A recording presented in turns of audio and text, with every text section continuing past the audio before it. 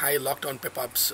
Another Pep Up for today is I want to talk about the word called imagination or imagine. This word is such a powerful word. Imagine means the faculty or the action to create new images, new ideas. And it's amazing that we have this creative power within us to imagine and, create new things out of imagination.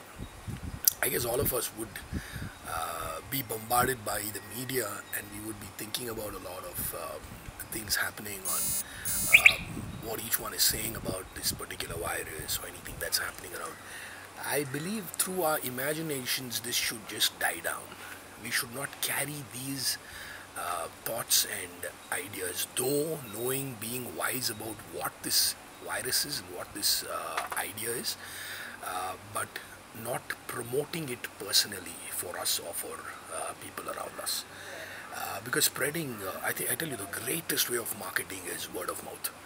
If you would see all religions, if you would see all religious establishments or even other establishments which are around, they all at one stage were established by the word of mouth, and no other media they didn't have digital media those days, and it's yet so strong and so powerful standing today. So you and I have to understand that we can bring out imaginations that are more creative and more powerful in nature, which can pull down sources which help you create negative imaginations or wrong imaginations. I have been doing that for the past few days. It's great that this time of kind of, what do you call it, silence and time of peace is around. Because of this, we can make the best use of it.